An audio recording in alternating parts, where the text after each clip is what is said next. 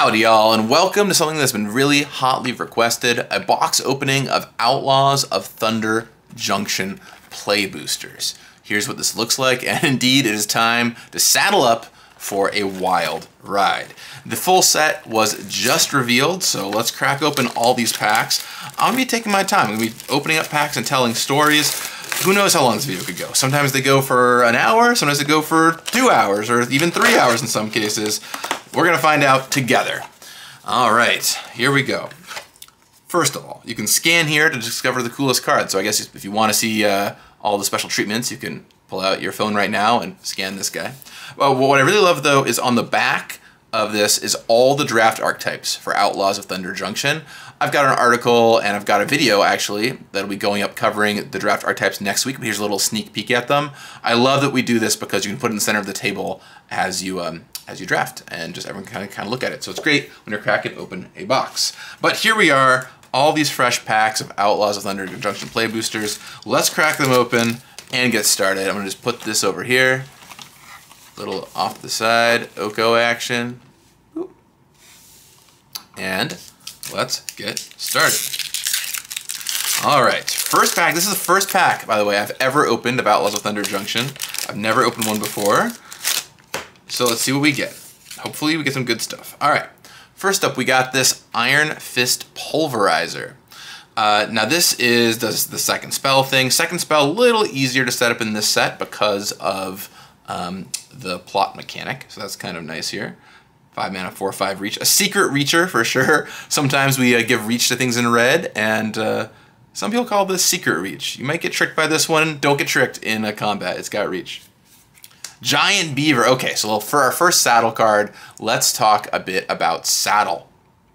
So we knew we wanted mounts. We knew we wanted mounts coming into Outlaws of Thunder Junction. It made so much sense for the set. And so a ton of mechanics were tried. Over and over and over again, mechanics were tried that would kind of be like, hey, you're coming with a mount, or you're riding a mount, or whatever. And ultimately what the lead designer, Dave Humphreys, found, and the vision design team found ultimately, was just that vehicles kind of got the direction right. You can tap creatures to saddle things, and that's how in Magic you communicate that something's getting used. It also chunks information, so it takes what you already know about crewing vehicles and just puts it into a new type. So you don't have to learn a whole new thing, it just has some small tweaks. So this is only as a sorcery, which is worth noting, right? You can't saddle on your opponent's turn, although you won't really want to. There's do stuff on your turn. And the creature can still just attack as normal. This is just a 4 mana, 4/4 vigilance, and you can just ignore the rest of this text if you want to. But if you saddle it up, it gets even stronger. So it's kind of a way that just improves your creatures that are already on, instead of vehicles which you have to turn on in the first place. Now, because these are always on, they're not as like binary as vehicles. Vehicles are often very strong, but if they're not turned on, they don't do anything. With saddle, the top ends are usually a little bit weaker because the creature is already doing a base thing, which is pretty exciting. So yeah, that's kind of the history of the saddle mechanic. And here's this Giant Beaver, which you can indeed saddle on up and ride right into town. Okay, Desert's also back. We were not gonna do a set like this with this theming, not based on deserts, or not with deserts around. We did this, of course, in Amonkhet, but it is back here. There's a handful of desert cards, and like, caves in Lost Caverns of Ixalan, it's just a little touch, a tiny little thing you get with the set. Oh, here's another Deserts Mattered card, Failed Fording. Yep, it kind of shows up all around the place. Outlaw Medic, just a simple life linker that draws you a card. I love these creatures that just trade off, or can cycle away early, right? You put this thing down, you block their creature, you gain a life, you can block and draw a card, all the better.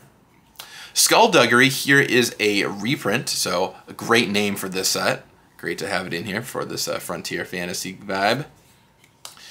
Sterling Keykeeper, so this taps non-mounts. You might wonder why it taps non-mounts. Well, simply, it feels so bad to have to play against this thing when you've got creatures and mounts. Because if you tap your creatures to mount the mounts, then your opponent can just tap it in response. So this both does two things. It helps make sure that you don't end up in this weird pickle where you're not sure if you go to the beginning of combat step, and it's like, or I guess not beginning of combat, but yeah, in your main phase you activate this and there's like a little mini game, but if you should tap something or not, whatever. But also it helps give a little bit of power to mounts by letting this thing not tap it. So you can take care of all the non-mounts, but the mounts are good at getting through. All right, here is at knife point. So Outlaws. So Outlaws are a new batch. So we started batches in Dominaria. And then we brought them back with Party, and we did, what other ones did we do? We did Party, and we did, of course, there's Decorated on that one uncard. And yeah, we investigated them a couple other places. I remember we Modified, of course. I remember we investigated it in or Eldraine, as well as Instants, Enchantments, and Fairies, I think. Or no, Artifacts, Enchantments, and Fairies. Anyway, the moral of the story is batching is back, and what this does is it takes a bunch of disparate things and batches them under one term, one name. So here, this cares about assassins, mercenaries, pirates, rogues, and warlocks. That's what Outlaws are. There was a lot of debate over which types should make this list, and kind of a lot of the work we did was making sure that they'd have a good spread of colors. So even white could get in on the Outlaw fun with stuff like warlocks. There aren't a lot of white rogues, but yeah, warlocks, yeah, we can make that happen. So yeah, there's a, you know, there's a kind of they're spread across all colors, and there's a lot of fun backwards compatibility here too, right? We did talk about just having Outlaw as a creature type, but it's really fun to be able to bring old cards into Magic. So whenever we make a new mechanic, we're always thinking, oh, how would this be backwards compatible with Magic? This also features committing a crime. It does not have reminder text on it, but when the team came up with this, they were just pretty chuffed, quite happy. Saying that you were able to commit crimes is just so fun, and yeah, targeting anything is a crime. So there's no reminder text on this card. We'll see it on later cards, but if you target your opponent, their graveyard, or basically anything they have, that is committing a crime. So whenever you kill their creature, for example, you commit a crime and make a mercenary token. Third thing to talk about on this card, wow, what a card to talk about the whole set with, at knife point here. Yeah, we made up these mercenary tokens that are just kind of like, hey, you're recruiting your band of mercenaries. They both turn on your outlaw stuff because they are outlaws themselves, so that's nice. And they also just help you attack. This format is a little on the aggressive side, or can be anyway, and helping you punch through, get an extra damage. A lot of that work is done by mercenaries, making sure that the board doesn't really stall up. So yeah, they're quite good, and show you kind of recruiting your mercenaries. That was a lot about at knife point. Nimble Brigand, there's your crime reminder text. So this is a yeah, scroll thief that can always get in if you've committed a crime. Very nice. Fleeting Reflection, this is just a kind of a do everything little trick here. You can give something hexproof, it untaps it, it becomes a copy. We're always trying to find ways to make blue combat tricks or blue response tricks cards you'll actually put in your deck. Here's one that you might actually play with. You know, you can copy something at instant speed and crush people with it. Ooh, not a bad place to start. These lands are back, these fast lands. Great to have these back in this set. This one, of course, you have to call it Bloomin' Marsh, because that's just the vibes feel right there. And yeah, you know, just these are popular lands. Excited to have them back in Standard, the enemy ones. You'll see plenty of play there. Ooh, and here's our bonus sheet card. So this whole bonus sheet is all crimes. So everything on this bonus sheet can commit a crime, some more directly than others. We'll see all kinds of variety as we go along here. But I love bonus sheets. They just add such replayability to the draft format. And it's always fun to see like what Blast from the Past return.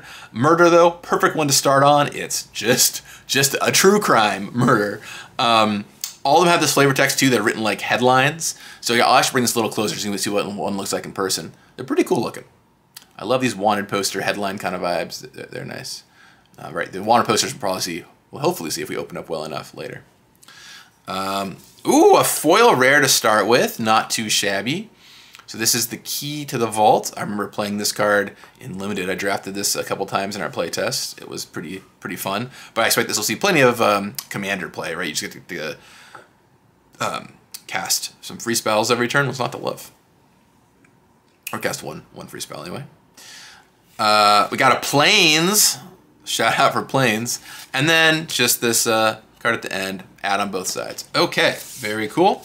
Let's move on to pack number 2. Through our first pack of Thunder Junction, I've explained the mechanics, so that's good at least. All right, we got Ankle Biter. There is a snake in my boot indeed. Love just a simple 1/1 Death Touch. I think these cards are often underrated and limited. It took a while for people to catch on to these, but you know, just being able to trade with anything for 1 mana is huge. You just put this thing down, you delay an early attack, you deal with a later attack. It's you know, seldom a totally dead draw. These are really good. I'm gonna move this box being in view is like kind of weird. I don't know. Let me know what you think in the comments. I'm gonna move it just a little out of view here. I wanted to keep all the packs up on stage. I promise I'm not like do anything weird with the packs over here, although some people in the comments will surely say I'm stacking the packs or whatever, but it just looks kind of weird in the corner of the camera. Okay, Raven of Fell Omens, another crime committing card. Plenty of limited archetypes want you to care about crimes, so there's a card for that. The Spring Splasher, yeah, I love these kind of ways to find aggressive blue cards, so this is a nice one to help make sure you can get in by shrinking their blocker down. That's nice. It's also a frog beast, so what's not to love there? All right, so here's our first plot card. So plot's a mechanic. We've kind of circled the drain on the space with many other mechanics before, or things we've tried internally at least. You saw something kind of like it with Foretell. But the way that plot works is you pay mana and you exile the card, and then on a later turn, you can play it without paying its mana cost. So you pay 4 mana now, and the next turn you can just plop it down. This is a card you will usually want to play the next turn right away because it's a 4 or 5 creature, so don't even want to hold off on that. But there are some cards you definitely want to hold for like the right moment. So yeah, that's cool. One thing is we got a lot of notes. We kept getting consistent notes in playtesting, or not consistent, but every now and then, people being like, oh, it's a bummer my plots are face up. Why do my plots have to be face up? And the reason why is because if you put it face down, it'd be hard to reveal, they wouldn't know what the mana cost is, they'd have to just trust you. At the end of the game, when you've like plotted 4 cards, like tracking the mana cost on all of them, it's like a total headache. So you plot face up. I know it seems like a little less of a plot, but it saves you from having to like prove the mana cost is correct and tracking it the whole game, which is always kind of a rough thing. Trust me. Here's Thunder Salvo, which cares you about spell slinging. You want to cast a lot of spells. Of course, in this Frontier Fantasy set, you want to have a bit of spell slinging going on, right? So. Razzle Dazzler, so many fun card names here. Here's a second spell card. Notably, it's easier to second spell in this set because of plot, right? So you can plot a card 1 turn, which is not casting a spell, and the next turn play your plot card and play another card. You don't need 2 small spells necessarily, so it's a lot easier to second spell here than normal, which is why you'll see some cards about it. Another Skullduggery, there's you. Here's a cool uncommon. And speaking of not casting spells, this is the blue-white Signpost uncommon. It rewards you for not casting spells from your hand. Why would you not want to do that? Well, sometimes, just drawing a card is pretty sick. You can just pass the turn. But if you plot, that's once again not casting a spell. So with Gem Lightfoot, you can play it, and then the next turn, if you plot a card, you'll draw a card because you didn't cast a spell this turn. Also, there's a handful of flash cards in the set, so you can play on your opponent's turn a little bit. I drafted this deck a couple times internally, and I really enjoyed it. It's very novel. You have to kind of know when to play spells, when not to play spells, when you want your cards to turn on, and when are you okay taking a turn off from them. So yeah, this card is quite nice. Here's the Cunning Coyote, the half. We'll sure we'll see the Roadrunner later on, but it's a nice plot card. And this is one, yeah, maybe you want to hold off on this, right? You want to be able to play it on a future turn, give your stuff haste. So yeah, you can either put it down on turn 2 to do it for itself, just attack them for 2, or you can plot it to give a creature haste later on down the road, attack for more damage.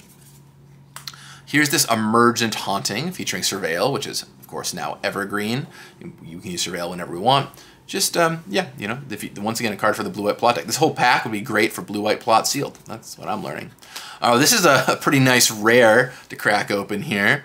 This is not only a big Hydra, XG, Vigilance, Trample, Haste, get in for X right away. Not too shabby, but when it dies, you make a ton of tapped treasure tokens. So, yeah, even if you play it for like 3, X equals 3 on turn 4. If it attacks and you die, you'll have access to 8 mana provided you hit your land drop on the next turn.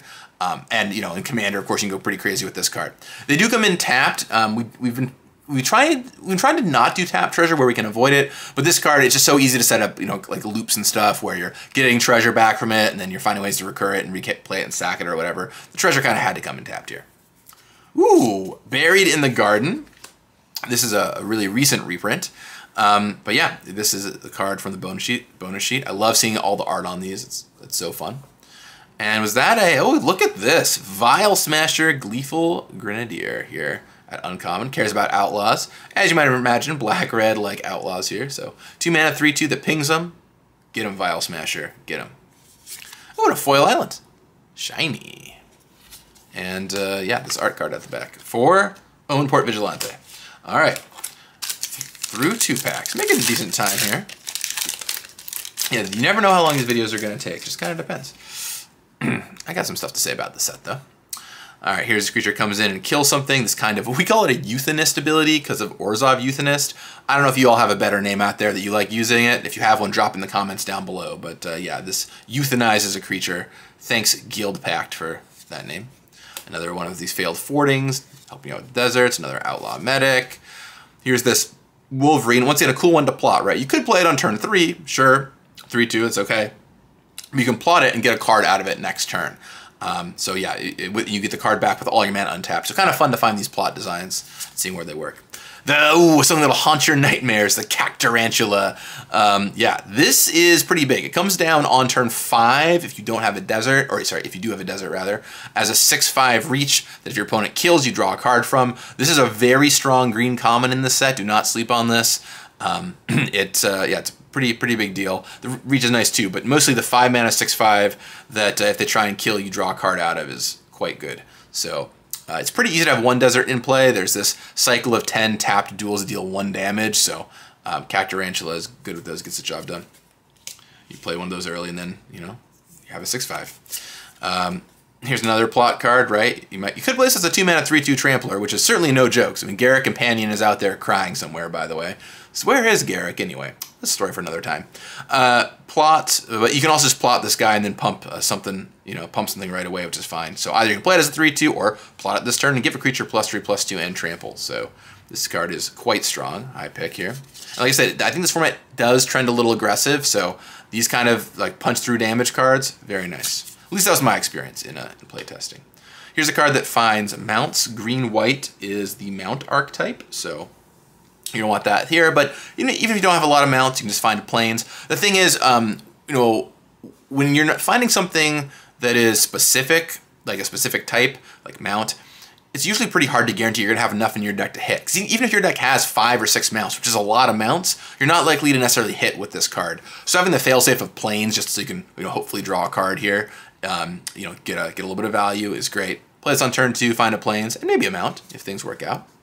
Okay, here's our first spree card. Now, I did a whole video talking about kind of how we got here, including talking about this, see if the camera readjusts here, about the plus you'll see here in the top right-hand corner. But yeah, so spree is kind of this new mechanic. It's like a kicker with a bit of strive or escalate there, where you always pay this cost, the red, and then you add these costs on to help to basically be able to do different things. You can do one or both. So you can cast it for 1 RR to do either of these effects or 2 RR to do both of these effects. So it really gives you a lot of modality. You can just pick, there's a ton of choices you can make on a spree card.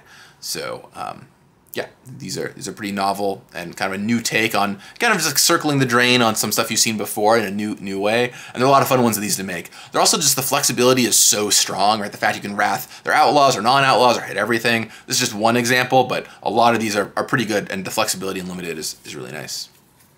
Here's this Stoic Sphinx, just a 4 mana 5/3 flash flying hexproof. If you haven't cast a spell this turn, it's pretty hard to deal with this thing. You know, you flash the thing down early. And once again, a great card for the no spells deck in blue-white, because you can flash it in on their turn. So it's pretty cool. Here's a Transmutation Font. So this is a card from the big score. So kind of the story here is we had a epilogue set, like March the Machine Aftermath, penned up for Outlaws of Thunder Junction. After seeing the feedback on March the Machine's Aftermath, we had made all the cards, but didn't want to release another one of those sets. So we're like, what if we just rolled them into the set? So there's extra cards you'll find here in the set. They all have this big BIG down there. And these can do some pretty off-the-wall things. We were kind of reaching into a bag of mechanics for this, so a lot of old stuff. This makes bloods, clues, and foods. Blood last seen in Crimson Vow. And then you can tutor for artifacts if you have a bunch of different artifact tokens. So this is a pretty wacky card. Certainly not the kind of thing we would normally do in a set, but coming in hot from what would have been the epilogue into this big score right here, the Transmutation Font. Kind of a wacky throwback card. Oh, here's Void Rend, a cool white, blue, black card coming in from Streets of New Capenna. Stagecoach encounters 1 more magical vortex than expected. Yeah, you don't love to see that. Ooh, well, there's something right there, yonder folks. Here is Oko, Thief of Crowns. Yes, that's right, Broko Oko, the one from Throne of Eldraine that is banned many places. Here he is. You can find it in these packs. I am sorry if your opponent plays against you in limited, because it is pretty savage. But yeah, we open it up in foil here in this special Prosperity Post treatment. So that's one cool open to start with. Drop this in your cube, or wherever Oko is still legal. Not a ton of places, as it turns out. This card is pretty ridiculous. You elk your creatures all up with this good old Oko Thief of Crowns. And here's one of the lands. Here's one of these desert lands. They show up in the land slot sometimes. And yeah, they just ping your opponents. They're the opposite of gain lands, which once again contributes to that kind of a more aggressive format. They're deserts too. All right. So that was exciting. That Oko's a nice pull right there. Okay. Here's a Scarecrow. You don't see those every day, right? You last saw them in, well, I mean, you didn't last see them, but in my mind, Scarecrows are always associated with Shadowmoor and the Reaper King. But yeah, of course, in a set out here in the Frontier, well, why not have a Scarecrow around? That makes a lot of sense. A little bit of mana fixing, a little bit of life gaining. Here's another spree card. Once again, pretty good flexibility here, right? You can pay 3 mana to time ebb one of their cards, which is great, frankly. And if you want to give your creature a little bit of unblockability in the mix, you can do that. I think usually it's the bottom mode that's going to be the real exciting one. 3 mana sorcery time ebb is a really big deal. But you can also use the other one just for a bit of extra push, get some damage through whatever it is you need to do there. Armored Armadillo, or as I like to call this card, Armadillo. Yeah, just a, 1-drop, can get in there later on in the game, slow things down. Like I said, the format is a little faster, but there are some cards like this to slow it down. And in the blue-white deck in particular, you're going to want stuff like this. Also keep in mind in blue-white that activated abilities on creatures are particularly great because you get to, you can put all your mana into them instead of casting a spell. So this card is a nice blue-white card, certainly. Quick Drop. Yeah, gives your stuff first strike, takes it away from them. Draw first and hit whatever they have right out of their hands. Reach for the Sky, which I think you can only say that way, actually. There's probably no other way to say that phrase. Little aura, but keep in mind that gives you a card back at the end, so a lot of the problems with auras is their card disadvantage. Well, this one makes up for it a little bit. Lead designer Dave Humphreys loves these aura combat tricks. He puts them in his deck a lot and often smashes people with them. Is it because he's a Hall of Famer or because they're better than we all think? I'll let you decide. Discerning Peddler, just a little 2-mana 2/2 Rummager. Nice, nice. I love that the flavor text kind of hints at what's going on here, where he's selling stuff from all over. It's or excuse me, I think she is selling stuff from all over. They, whoever's in the art there, selling stuff from all over. It's a this set has people coming from all over Omen Paths to visit here, Thunder Junction, and so kind of showing, hey, this is a character who is selling stuff from all these different places. Adds a bit of texture to the world that I really enjoy. Gold Pan, yeah, I remember playing with this card a bunch in Limited, and was a great early concept that stuck all the way through. So, makes a treasure token, you find it in your pan, and then it's just a +1/+1 equipment after that. Yeah, this card is pretty decent, I think. So, in Limited, to be clear. Here's a clone with plot. Once again, a really nice card to plot, because on a later turn you can plop it down as a copy of whatever else you put into play that turn. So it's a great one to plot and just kind of linger out over to the side, casting casting fear into your opponent with you copying a bomb or big flyer or something similar. Here's Lazav, who is uncommon now, just slowly flipping more and more into obscurity here. Lazav, of course, loves committing crimes, and yeah, just visiting this world and committing some crimes on his way. Thunder Lasso. This card was also a very strong limited card. Solid pick out of this pack. You get to not only give equipment to your creature, but tap their stuff as you're attacking with it. Here's Marchesa, who is here, vacationing from Fiora. Or perhaps not on a vacation, perhaps, scouting it out for other reasons. Who am I to judge what Marchesa is doing? This is a card that I actually remember giving a lot of feedback on that I personally was not the, I don't want to say not the largest fan, but a little worried about this design because it's so self-fueling, right? You commit a crime, and then you pay 1, and it's easy to find another crime to commit again. So I was worried this would just be like a murder all your stuff deck, right? Kill your thing, pay 1 mana, find another murder, kill your thing, etc., etc. But after a bunch of folks played with it and tried it out, turns out it was mostly fun. So there's some that can still happen. So if you get infinity crimed on Marchesa, well, I'm sorry, but yeah, it's pretty popular card internally. Here's Essence Capture. You target their spell, so bit of a crime right there. Counter spells, definitely crimes. Come on. Counter spells, we can all agree those are crimes. Here's a foil Quilled Charger, another menace creature, but it's cute. It's a porcupine mount. I'll say when you are riding a porcupine mount, you gotta be very careful though. You know. Here's that Forlorn Flats. This is another one of those desert lands. And then add at the end. All right, on to the next booster pack here. All right, Mystical Tether. Here's your good ol' exile a creature, banishing light spell. Hits artifacts too, and you can pay 5 mana to cast it with Flash, which once again is not only relevant to be a combat trick, but also very good in the blue-white deck because you can do it on their turn and get all of your triggers in blue-white to go off, so that's nice. Here's that Quilled Charger again. Here's the Tumbleweed Rising, a plot card. Once again, another thing you want to cast later on down the road. You plot it for 3, and then on a future turn, when you've got, you know, you play your 4/4, bam, you slam this thing down and get 2 4/4s right away. So, kind of a neat way to play that. Another cool plot card, right? You want to wait till something's died to plot it out. So, a lot of very clever plot designs here. This guy gets bigger when you've committed crimes, so, you know, if you're in the market for crimes, this can be a 3/4 Vigilance in blue. Not too shabby. Just gotta make sure some crimes happen. Here's that Peddler again. Throw from a Saddle, right? So this is just a good old bite spell. Gives it +1/+1. But if it's a mount, you get a little bit of a bonus. So we make some cards like this to help out archetypes. It's a card you'll play a lot of the time anyway. It's just a bite. These are pretty good in limited. But if it's a mount, you get a little bonus. So anyone can take and play this, but green-white and, you know, anyone with a lot of mounts will take this a little bit higher, which is really nice for kind of just incentivizing you for limited. So flashback is not a mechanic in the set, but these days we are allowed to just use flashback in sets instead of, you know, writing it out a weird or long way or what have you.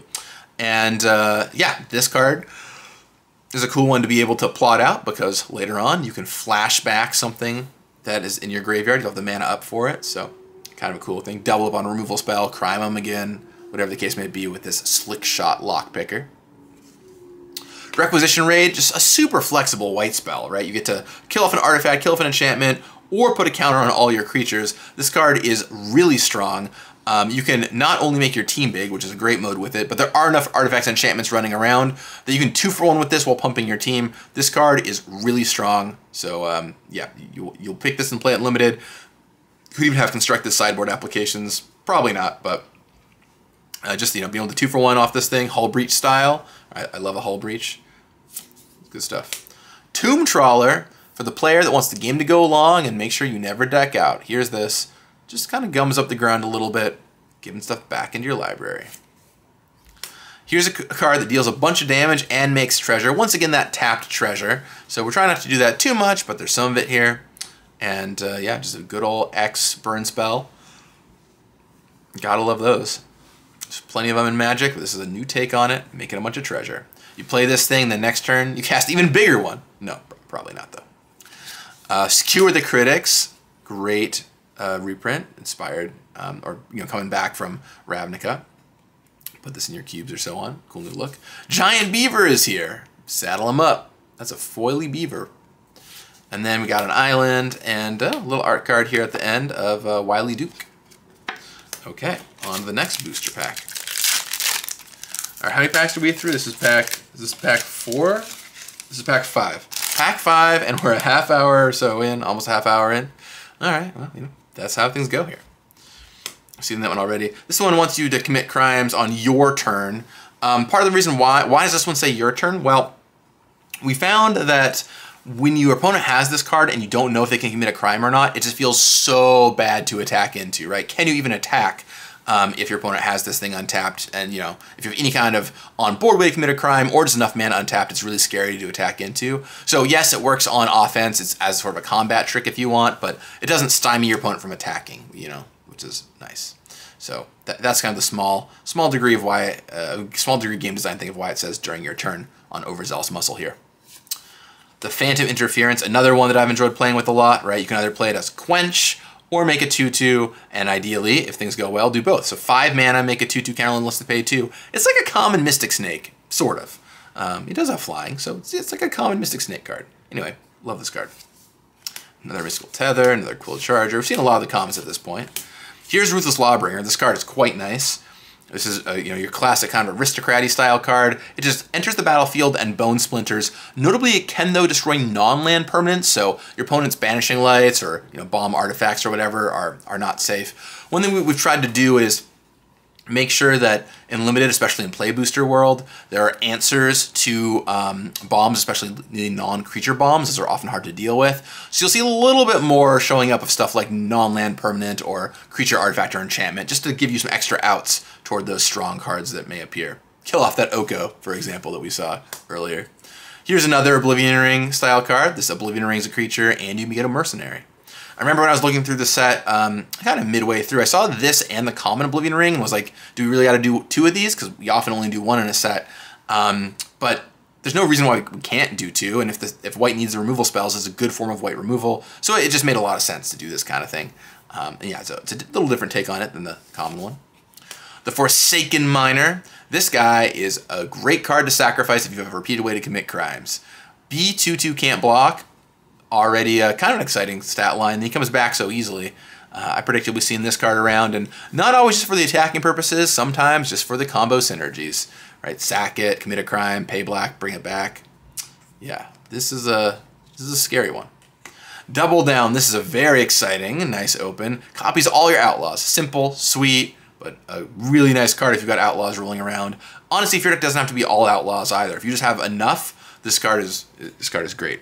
It does not Legend Wash though. So we're trying to, I've heard a lot of feedback on Legend Washing. We're trying to be careful about when and where we deploy it.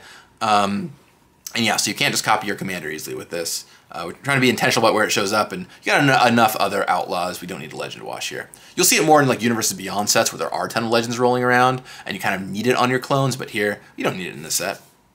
Here's another card from the big score with World Walker Helm. This card makes map tokens. So our 2 big score cards, we've seen a bunch of weirdo token makers here.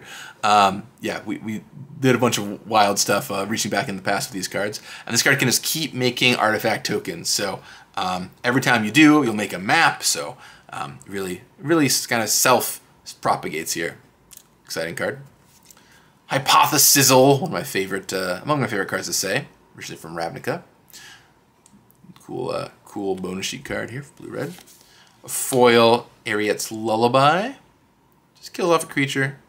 Gain some life, sure. Foil. Here's the green-white Desert. Green-white card dealing damage? It's true. And Cruel Ultimatum. Wow, nice art card for Cruel Ultimatum here. It's one of my favorites. Cruel Ultimatum is definitely a crime. As it turns out, casting Cruel Ultimatum is certainly a crime. All right. On to the next pack. Here's one that I've played a lot with. It's 3 mana, 3/3 base, or if you plot it, it comes in as a 5 mana, or sorry, as a 5/5, which is really nice. So, yeah. We've come a long way from Centaur Courser. This one just comes in and mills you for a little bit while being a 2/2 to boot. Good old Desperate Bloodseeker. Loan Shark, this is a great one to plot because it's pretty easy to, circle up and draw a card off it next turn by casting another spell and then cast this and draw a card. So you kind of get to decide, do you want to play the 4 mana 3/4 mode or the plot mode where you draw a card next turn? Usually you want to do the next turn, but hey, if you need a 4-drop to play on a curve, you can always play this guy on a curve if you need a creature there. It's a take on sort of the Unruly Mob, Angry Mob card you've seen a bunch of times before. Except this one's a 3 mana 3/3, so a big burly Vengeful Townsfolk. Trick Shot, boom! This kills off a creature. There's the 5 mana deal 5, 5 mana deal 6 card. We've seen plenty of these in the past. What is the little upside this one has? Well, it shoots a creature token for 2 damage as well. So you can deal with one of those mercenaries, which is nice. Get those off the board. Kind of the main use here. Another one of these. Oh, Prairie Dog, just pooping, booping his head up a little bit. And yeah, this is a card that gets bigger when you don't cast spells, so a good card for that blue-white archetype. You curve this thing into a plot spell, it'll become a 3/3 on that turn. It has activated ability you can hold up and use if you want to, so to make sure if you're not going to cast a spell, you still get a bonus out of it. Essentially putting 2 counters on it at end of turn, so. And also it's just a 2 mana 2/2 lifelink, so there you go. Plus it's a squirrel, so you gotta love that. Here's this Spinewoods Armadillo. This you can either land/desert cycle 4 and gain some life, or if a 6 mana 7/7 reach ward. Yeah, this thing is good because you basically always get functionality out of this, whether it's early game or late game. So yeah, this is a strong card. 2 mana, Lay of the Land, can get deserts, can gain you 3 life. It's shockingly strong, just making sure that you can hit your land drops, and give you a little bit of life back if you're racing or so on. And then this body is great. That is one big armadillo. Here's this rambling possum. It just loves to talk and talk and talk. No, I don't think that's what the rambling here is. Maybe that's what I am, though. Maybe I'm a rambling possum. Anyway, though, this can pick up your creatures back to your hand, letting you reuse their ETBs, letting you replot them if you want to trigger like play 2 spells in a turn later on. And it's also just a 3 mana 3/3, so another 3 mana 3/3 gets in some damage. So we're mostly have a lot of saddles here, but of course we've also got some vehicles. Wouldn't be the set's theme without some vehicles. So this one likes having mounts because they carry the mobile homestead along. But also you can just crew it normally, and hopefully you find some lands. Reminds me of Explorer's Scope, which is a card that when it hit was amazing, when it didn't was frustrating. So see how you feel about the mobile homestead here. Here's Satoru coming in fresh from Kamigawa Neon Dynasty. So this is good, of course, if you're plotting, but also great with ninjas because they were not cast. So you get to just sneak them in and draw a card. A great little crossover card here. Very nice. There's Satoru. Anguish Unmaking, another cool card off the bonus sheet. Foil Outlaw Stitcher. Makes you some zombie rogues, and if you cast enough spells, you can make them even bigger. So you probably are going to get tired of me saying this, but oh wow, you can plot this and do something cool with it later. That's why you would plot it. Yes, it is clever. Yes, we think we're clever. That's the answer to everything. And here's the Plains. And there's one of those mercenaries. We haven't seen one of these guys yet, but here's this mercenary token right there. All right, very cool. On to the next booster pack here. Seen a lot of the commons at this point, but still some we haven't. The Deserts do. Here's Stop Cold, just a little tap and freeze. Once again, note this can target artifacts and creatures, and it makes it lose all of its abilities. Once again, helping stop like artifact bombs and things like that from causing you trouble. So we're trying to find extra ways to deal with those. Just a little flyer that makes a mercenary. Very nice one in Griffin. Here's a Trumpet Blast. We've been talking a lot recently about if Trumpet Blast is an appropriate common, because either it's basically if you put it at common in a draft, almost no one plays it except for the one guy that really wants it, and then they have access to as many as they need because no one else tends to play these cards. So there's been some talks about moving these up to uncommon, but for here anyway, in this set, it's still common. We give you a nice rider on it of letting you slow draw a card, impulse draw a card here. And one thing we've been trying to do with these kind of effects is find ways to make you play them not just on the turn you kill people, right? It's not just about going wide, casting it, and killing your opponent. It's a little bit about casting it a little early, sort of like we call it a beta strike sometimes, beta strike, where you're like not alpha striking them to kill them, but you just attack them and you cast this and chip in some damage. And so giving you a reward that makes you want to survive the turn, it's not just about killing off your opponent, but you might play it early and get a bonus out of it. Helps you do that a little bit. Little beta strike card. Little 4/2 Saddler, can give all your things trample if you saddle it up. Plus you get to ride a bear, so that's kind of cool. Another one of these lullabies. Paladin. Plot this guy turn 4, play it turn 5. I have done my fair share of that, that's for sure. Here's Baron Bertram Greywater. Gives you extra tokens when you make tokens, and then lets you sack them for cards. For all you Aristocrats fans out there, you want to play the kind of sack deck. Yep, Black-White is doing that here. Just gives you lots of fodder, lets you toss them away to draw cards. If you're playing Black-White, Baron Bertram is the guy you want. Ferocification. Besides being a great name, both helps make sure that your creatures are always sizable and lets you get in with your new creatures right away.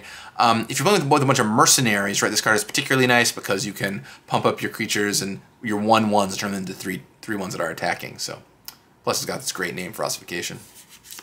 Binding Negotiation, a nice discard spell. This does work, which was pointed out, it's kind of interesting with Deep Cavern Bat. So if you look at their hand, you can also take the card underneath Deep Cavern Bat from Lost Caverns of Ixalan, which is kind of funny. But other than that, just a nice little distressy style card. Once again, a way to fight bombs. hanging out here. Plus constructed level discard spell. Okay, join up. So there's a whole cycle of these join up cards for all the cards in the main crew. Here's Rakdos's. You bring someone back from the dead, and then when a legendary creature dies, it deals some damage to your opponents. So mostly a reanimation spell that makes it bigger, plus you get to deal some damage to your opponent. Exciting card. Legendary enchantment. Oh, here's a fun one. It is a split card from the bonus sheet, Crime and Punishment. It's got crime in the name, so of course we had to do it. And make a special split card frame just for a couple cards here. And yeah, here's the Crime and Punishment. A cool throwback there. Foil, Boneyard Desecrator. Wants you to sacrifice your outlaws. Outlaws, beware. But, you know, it's all for a good cause, killing your opponent. Foil Plains, too, double foil. And a mercenary. There it is. All right. On to the next pack. Another one of these Wolverines, Grizzly, this Assassin, Stop Cold, Wanted Griffin. We've seen a lot of these comics. Oh, Gold Rush. Here's an uncommon. Shares a name with a Taylor Swift song, so as one of the Taylor Swift secret lair. But in reality, this guy's card is pretty nice. You can amass some treasure in this set for sure. You've seen a number of cards so far that make treasure, and this can deal a bunch of damage, especially if you're fortunate enough to have one of those X make treasure cards. You can just pound your opponent out of nowhere with this. So yeah, it both essentially refunds a mana with the treasure token, gives them +2/+2, but can scale way up. So I've attacked I think for 6 or 8 with this and limited before. It's quite doable. So watch out for the Gold Rush. This card is just a murder if you want it to be, or it can also make a token. I think you're not going to play it at the 2-mana mode very often, because I think you really want to save and hold out for the removal mode here, but playing it at 5 mana to make a 1/1 and kill off a creature is nice. Keep in mind this is an instant too, so that 1/1 can come into play and either block right away, you don't even trade with their creature right away, so really nice card here, this unfortunate accident. Unfortunate for your opponents, perhaps, I would say on this card. Arid Archway, so not everything here that's a desert is one of those common tap lands. There's lots of other ones. This is a take on a bounce land. So this is a colorless bounce land that also lets you surveil 1 if you pick up a desert. So it's just another one of Guildless Commons, I believe is the card that I made in Commander Legends. So yeah, Arid Archway. Just a better Guildless Commons. Bit of desert synergy. Have fun with that one. Stubborn Burrow Fiend lets you mill cards and gets when it gets saddled, then gets bigger for them. So plays into any graveyard strategy you have lying around, but also 2-mana 2/2 that just gets bigger. Kind of nice. And it's also a Badger Beast mount, so you know, gotta love all these fun types you get to mount up here. Here's Obeka. I think it's Obeka, not Obeka, but I could be wrong. Yeah, so we saw the first one in Commander Legends where it just ended the turn for you. So we knew in doing another one, it had to do something with time magic, and this one was a really fun take on that of yeah, hitting your opponent and then getting a bunch of upkeeps. What are you gonna do with this? Who knows? But yeah, I have a lot of fun making cards like this, including cards as recent as the 9th Doctor. That gives you extra upkeeps every turn. I love Paradox Haze, so this is a fun one to build with. Pumping this up, taking 5 upkeeps, come on, what's not to love there? Imp's Mischief, ooh, I love this one from Planar Chaos that lets you change the target of spells. People never see this coming in Commander, or frankly Unlimited. You can really mess up someone's day with this card. Totally mess up what they're targeting. Had their removal spell target themselves. Foil Jolene the Plundering Pooliest. Doesn't rhyme as well, but hey, it's still great, it's all P's. And yeah, if you've got power 4 or greater, which hey, Jolene certainly does, you make some treasure. And you can also ping with your treasure, which is pretty good to have on board. Good with the Gold Rush card we saw earlier for you treasure fans. And a Foil Mountain, love getting these foily lands, and another Mercenary. You're gonna need these guys in this set. A lot of Mercenaries bopping around. Okay, on to the next pack. Ooh, a common we haven't seen yet, the Bridled Bighorn. This makes little sheepies when you saddle it up. Those sheepies can then saddle it later on, so I don't know what the story is there, but you can draw it yourself. Here's the Prickly Pear. 3-mana 2/2 that comes into play and makes a Mercenary. Nice, nice. I love the name, right? Prickly Pear. Normally think of it being a pear, as in the fruit, but here it's a pair of people. Fun at play. Snakeskin Veil is back. A great little trick. 1 mana, put a counter on something, give it hexproof. Just a really nice version of this trick. Been reprinted a few times now. Corrupted Conviction. little Altar's Reap, but only 1 mana. 2 mana for Altar's Reap, too much. This is a 1 mana one. It's often so hard to get these cards into decks and leave the mana open for them, especially in these tempo-heavy formats. So 1 mana, draw 2. If you sack a creature, is nice. Here's a card that wants you to cast spells on your opponent's turn. Once again, playing into that blue-white strategy where you often will play things off-turn a little bit to get your triggers. A lot of fun ways to play that. Here's the Strix. You know, the tapping, whatever, it's fine. If you draw it late, it gives you action. But the big thing is just having this looter available is really nice to find what you need. If the game does go on, it can be fast, but if it does go on, this is the kind of card you want on your side. Okay, here's the throwback to Disinformation Campaign. If you remember that card, I love Disinformation Campaign. Now, them discarding the card on Disinformation Campaign was pretty brutal and frankly not that fun. So this version does not make them discard a card. But it does come back over and over again as you commit crimes, lets you draw cards, drains them a little bit. Really fun kind of build around here for the crime deck in blue-black. Rattleback Apothecary. This is gives your other stuff Menace and Lifelink. Can also give itself Menace and Lifelink if you want, as you commit crimes. I remember getting hit, just constantly wowed by this card because my opponents in Limited would... I didn't know if they were going to be able to commit a crime or not, so I wasn't sure if I could attack because they were going to have Menace on the backswing. Anyway, this card is already 3 mana, 3/2 Death Touch with upside. Card you'll put in your deck if you're doing some crimes. Here's an Overrun variant. All your creatures get +2/+2 and trample and can't be blocked by more than 1 creature. So sort of like this set's take on Overrun. We're always looking for like the sweet spot between Overrun and something that's maybe a touch less powerful because that card really ends games in Limited. So we've kind of settled on the +2/+2 granting when it comes along with trample, but another small bonus. And this one's certainly good enough to get play in your decks. Return the Favor, a fun one here. It's either Reverberate, where you get to copy insert a sorcery spell, or lets you change the target of a spell too, so you can really mess your opponents up, right? Your opponent casts a removal spell, you tap 4 mana, you copy it to kill off their thing, and turn the first one back at them. Yeah, this can be quite powerful. And keep in mind, this also copies activated and triggered abilities. I think we do not see very often. A pretty unique and cool card here. Pillage the Bog. I know this card has had a lot of discussion as like you get to see so many cards with this, right? Once you have 5 lands in play, you get to dig through the top 10 cards of your library and find what you're looking for. So this is a really nice way to dig deep into your deck and find the card. Some people have called this like, you know, Demonic Tutor Light or something. So not quite that in Commander, you know, because you have so many cards to dig through, but this card is a great way to find what you're looking for, and I'll expect to see a little bit of play, you know, see some play all around here. Decisive Denial. Little modal card here. Back. See this little guy swooping in on this poor animal. Don't do it.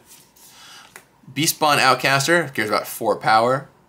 Really nice card. You can pull out on turn 2 and then play it on turn 3. So even if you don't have a 4 power creature, then you just, you know, spend 2 mana on turn 2 to have a 3/3 on turn 3 is nice. Here's that Eroded Canyon. This is the blue-red one of these. Oh, and we got a little signed card here for Oko.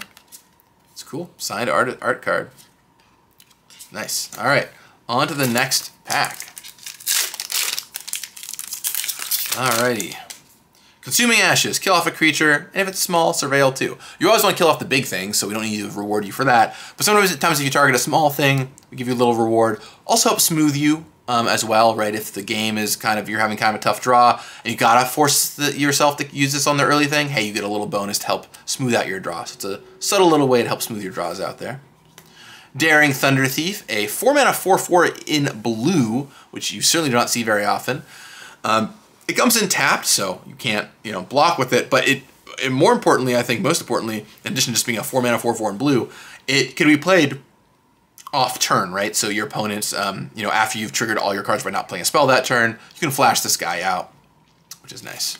It's also a Turtle Rogue, which is very fun for coming to play tapped. A Flash Turtle. Never thought, you don't see a ton of those. But I guess when you come to play tapped, it works. I guess there are some other ones that happen. Steer Clear, great name. Deals 2 or deals 4 if you have a mount, or for your mount strategy. This is kind of an interesting one, the Highway Robbery. This is kind of a new take on Tormenting Voice that also lets you sack a land to do it. So, right, in late game, you don't have to pitch another card. You don't have to worry about, I got to keep a plains in my hand at all times to be able to do this. You just play your lands out unfettered, and then later on, when you draw this, you can just sack the land that you played out. So, just a nice little quality of life thing there. I'm curious to see how often it comes up. Hard Bristle Bandit, little mana elf that can untap if you commit crimes. Maybe get a little extra mana out of it. So it's a little bit of a mathy card because you can tap it to cast a spell that commits a crime to then untap it, but pretty exciting card too. Especially if you can commit some crimes off turn to make even more mana. Here's a Desecrator again. Doc Arlock, just a fun, once again, another fun name to say. This is for all you plotting people out there. So you want to plot it up with this card. It's also a Bear Druid, so that's cool. Here's a nice uncommon Sphinx. Wants you to commit some crimes and surveil. Bovine Intervention. I think this card was called, what was it called? Cows to Plowshares. I can't remember the name in playtesting, but it had some great names. I love the name Bovine Intervention, though. I think it's an incredible card name. Also very nice. Yeah, this is your kind of white removal spell that kills something and gives you them something in return. For 2 mana, give them a 2/2 Ox. I'll happily kill whatever they have. No problem. Bovine Intervention. Here's Bonnie Pal, Clear Cutter. This makes an Ox. I hope we open up the Ox token. That'd be fun. It's sort of a blue-green card that hits all the notes of a blue-green card. Makes tokens. Check. Cares about lands. Check. Draws cards. Yes. Lets you play lands. Yes. It's a very good value card here, Bonnie Pal.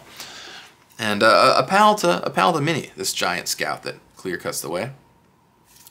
Ooh, another big card. Here's the Lotus Ring. I remember I gave some feedback on this. I think I gave this card Indestructible. That was my suggestion. They're like, how can we make this card look even cooler? And I was like, Indestructible would be awesome. Anyway, yeah, this turns any one of your creatures into a Black Lotus. So what could go wrong? You know, probably nothing. It's fine. Love the art though. Elena Danner, man, she just kills it on these Lotuses. Jewel Lotus also a fave. Ride Down. This card can be savage if you're not expecting it. You kill off the creature and give your thing trample, deal a ton extra damage to your opponent. It's a fast format, so watch out. Vault Plunderer is here. This is like a 3 mana 3/1 that cantrips. I love Phyrexian Rager. I'm a huge Phyrexian Rager fan, and this card, well, harkens right back to the Phyrexian Rager and all of us. Here's the Black-Red, much better home for dealing 1 damage. It just feels right here with the Jagged Barrens. Oh, and this cool Pillage the Bog art card. Okay, gonna keep on moving here. Still so many packs left. We got a lot to get through. Bristlepack Sentry cares about power 4 or greater, so that's one of the archetypes here. Little plant wolf guy. Commons, seen these guys. Oh, here's phone I've been waiting for a while to show up. I've shown you, talked about all the plot synergies of playing things off turn, but I haven't been able to find a lot that actually wants you to do it. Actually past your turn. Here's a great example. If you don't cast a spell from your hand this turn, and it doesn't have a flying counter, it gets a flying counter, right? So you can pass, basically just pass the turn to your opponent and get a flying counter on this guy. So kind of a big question, do you cast a spell this turn, do you pass? And if you plot that turn or play a card that was plotted, once again, it says from your hand, so if you cast a plotted card, you're fine. It still gets its counter, so it's a nice little incentive there. Because if you get a 3 mana 2/4 flyer eventually, that's a great rate here. Another one of these guys, another one of those, another one of those. Here's Eartha Joe, a red-white signpost. Gives you a mercenary and then copies the abilities when you target something, when you activate the ability to target something, which all your mercenaries do, right? So this lets all your mercenaries double up. So you can tap a mercenary to give something +2/+0, or even split it to do 2+1/+0s. So this already gives you 1 mercenary to play with. But if you're playing red-white, hopefully you have more mercenaries, so you can do this even more times and make your creatures huge. Pretty cool take on it there. I also think in Commander, this is going to be a fun one to build around. A lot of goofy stuff you can do with that last ability. I'm sure it's not broken. No problem. I always love a good rescuing card, and this Nurturing Pixie can rescue something back and let you cast it again, get that nice ETB bonus. And make it a 2/2 to boot. Love that. Cool art too. Here's this switcheroo style card. The main use case here, I think, is going to be 2 UU to switch 2 creatures around, but you can also switch around some artifacts or enchantments if they've got something strong going on. In Commander 2, this card can cause a lot of chaos. You can switcheroo the creature you want, but also trade around someone's artifacts. You can hit anyone, not just yourself. So this card is definitely going to commit some crimes. Claim Jumper, another name that I really enjoyed, plus a Rabbit Mercenary. This is a white catch-up land card. We've been doing more of these. A note we have gotten and noticed is as we've done more and more of these, there's a bunch of strong ones out there, and people are enjoying playing with them. They've helped white out in Commander a lot, but they also have diminishing returns. because the more you have, once you're caught up, they stop working, right? So you don't need tons and tons of them. This is one of the strongest ones we've made because it lets you double up, so this is still a cool card to exist. But I think we're going to investigate even more ways for white, or maybe just different ways for white to help catch up that isn't just, hey, do you have more lands than me? Because it only works while you're behind. That said, this card is quite nice at both ramping you or even double ramping you, which is pretty important if you're going to catch up with all those tricky green players. Hindering Light, oh, one of my faves. This is a card that whenever you get someone with, you just feel so good. You get to counter their spell and draw a card. A lot of things target you or your permanents because of crimes in this set, so Hindering Light, a lot more reasonable to main deck. I love it. In countering their crime, you in turn to a crime. Speaking of doing crimes, here's a draw spell that costs a little less if you've committed a crime this turn. So Seize the Secrets, nice. Eroded Canyon, there. And yeah, Rakdos. Rakdos' art there by Mr. Greg Staples. All right, on to the next pack. Here is Mourner's Surprise. This is a little Raise Dead that gives you a mercenary, so kind of 2 creatures for 1 here. Note though, the up to 1 is a very subtle thing, but it does let you just cast this on turn 2 if you want, right? You don't have to have a creature card to target to just run this out. You can pay 2 mana and make a mercenary if you want to, so. Gives you a little bit of flexibility if your curve is tough and you're okay doing that. Gotta look for those up 2s, Sterling Hound, just a little come and surveil. It is, a nice just curve filler. It certainly isn't an embarrassing artifact to play. Surveil 2, fine, can dig into what you're looking for. I'm not looking to play this card, but I'm not, sometimes in some sets, artifact creatures you really don't want to put in your limited deck. Just like the generic common ones. This guy though, I don't mind him. Here's this Shepherd of the Clouds. This card comes in, it's 5 mana, 4/3 Flying Vigilance, solid stats, close to Sarah Angel. Gets to Raise Dead something, it's small. But if you have a mount, it comes back into play, so it's a nice card almost any deck would probably consider putting in, but if you've got mounts, even better. Also this gorgeous Pegasus. Plan the Heist, another one that's fun to plot. You plot this, and then you try and wait until maybe you have no cards in your hands. You can surveil 3, then draw 3. Of course, honestly, if you just cast it as concentrate, no shame whatsoever, right? 4 mana, draw 3 cards, plenty strong. This card has been this kind of effect has been huge in limited formats in the past. So yeah, but you can plot it. It's a great top deck too. Another reason to play out all those lands. Here's another desert. Make stuff not block. Keep an eye on your opponent's land row. You don't want to get got by this. Don't let him hide it. Don't let him hide it. Make sure that the Stance Verge happens. Oh, there's Rakdos. Rakdos the Muscle right there. Mythic Rare Rakdos is here. A new take on this guy. Kind of cool to see him off Ravnica. So, yeah, a mercenary, Search him up with your Mercadian Mask block cards. Steal their stuff. It's a good time. And here's Calamity Galloping in Inferno, a pretty cool horse, as it were, a little horse mount. Copy stuff, so yeah, it's expensive, but it does have haste, so you can do it right away. And yeah, this card, it might be 6 mana card, but do not be fooled by how much damage this can deal. Oh, one of my favorites from Invasion, Repulse. 3 mana, bounce a creature, draw a card. Gonna teach a whole new generation about this. It's probably not quite as good as it used to be when it's a very card advantage format, but still feels good to put your creature back and draw your card. So I'd still play this a lot of the time. I just love that card. Here's a nice one. It's either inspiration or a combat trick or both. Cast this in combat and absolutely blow your opponent out with Metamorphic Blast. And here in foil. Ooh, got one of these full art swamps. Very nice. And then a gnome at the back. This is for the big tokens. So yeah. Maybe we'll get a card that makes a gnome a little later on. We're gonna have to see. Have to see. Gnome's coming in hot. Last seen in Lost Caverns of Ixalan. Alright, here's a bunch of commons. Probably seen these.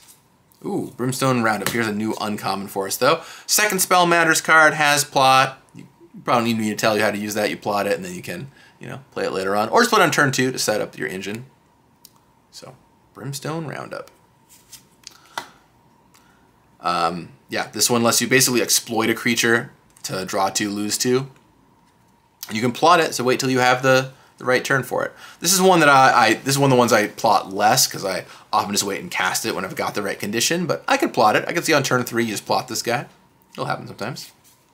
Servant of the Stinger wants you to commit crimes so you can demonic tutor. I have had some pretty high intense games with this card. I used to do some different stuff. It used to just be like if it yeah, I think there was a different condition. I don't remember exactly what it was that let you just sack it to tutor. And man, it was brutal. My opponent always getting their best card. And we talked about this card for constructed.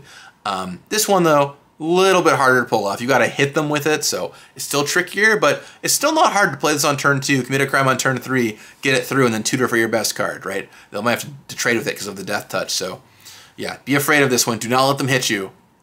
Don't do it. It's too dangerous. They'll get their best card. Unless you think their deck is all bad cards, then don't worry about it. One problem we have sometimes with these kind of cards that can sack lands is your opponent, not your opponent, but newer players will just be like, oh cool, activate it and sack a land, even though like they don't have enough resources anymore. At least with this card, instead of them accidentally sacrificing their lands, you give them treasure back, so they can still hopefully cast at least some of their spells. Although hopefully you just don't sack your lands early on. This is a late game ability though. Great for churning through your lands in the late game, drawing some cards. Here's the Dust Animus. That, yeah, you can play it as a 2-mana, 2/3 flyer, which is, you know, already a decent stat line. But if you plot it and then you play it on turn 5, it will come in as a 4/5 lifelink flying. You know, you just need 5 more untapped lands, which is pretty easy to do when you don't tap any mana to cast your spell in the first place. So on turn 7, you can cast this as well. It's also a fun card to, you know, cheat into play in other ways.